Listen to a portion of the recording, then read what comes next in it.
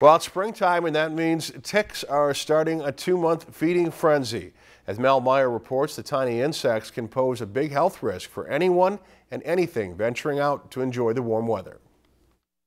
There are 13 known tick species in Minnesota, from the deer tick, which is smaller than a grain of sand, to a wood tick, which can be the size of an ant. They like areas that are grassy and with leaf litter. They can latch on without you even noticing. To prevent yourself from being their next meal, there are a few precautions you can take. There's other products like DEET, or insect repellent, that will help keep them off you. But even those who are extra cautious still need to check to see if they've latched on. And while you're checking out yourself for ticks, it's also important to be checking out your pets for them too. Pet them every day and check every area. Check behind the ears, check base of the tail, check their bellies. Just like with humans, if ticks aren't pulled off your pet relatively quickly, ticks can transmit illnesses like Lyme disease. It affects their joints, so if they're kind of lethargic and not acting themselves, definitely bring them in. People can feel the same way with flu-like symptoms or a bullseye rash. Since we are in a tick hotspot,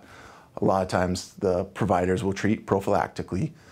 A quick dose of antibiotics just to make sure you're safe. So if you see a tick crawling on yourself or someone else this summer, remember to pull it off quickly and cleanly. Pull it straight up in one movement. You don't want to twist it or jerk it. You just grab the tick right by the head and pull it out with continual pressure or force. In Bemidji, I'm Mel Meyer, Lakeland News.